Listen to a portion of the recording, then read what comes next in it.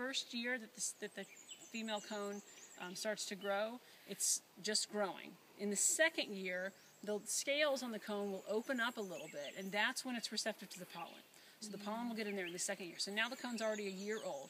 Pollen comes in, the scales close back up, and it takes a year for those seeds to fully mature, and then the cone will open up in its third year. It will open up for the seeds to disperse. The seeds are typically wind dispersed. They're winged, and so they'll sort of fall out of the cone and sort of helicopter down to the ground and spread out that way. So they don't spread very far usually.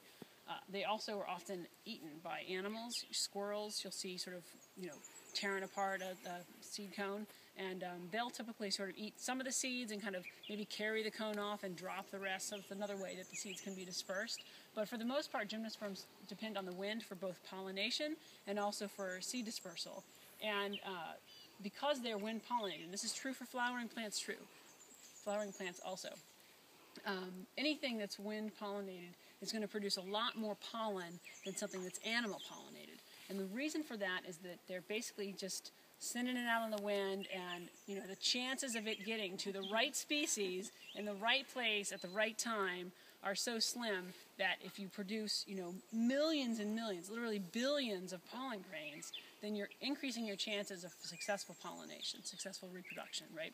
So they produce a ton of pollen, and in the early spring, a lot of the severe allergies, pollen allergies that people have, are to the wind-pollinated plants like oak, like pine, these things that are making tons and tons and tons of pollen, so that the sort of pollen count in the air is really high for these wind-pollinated species.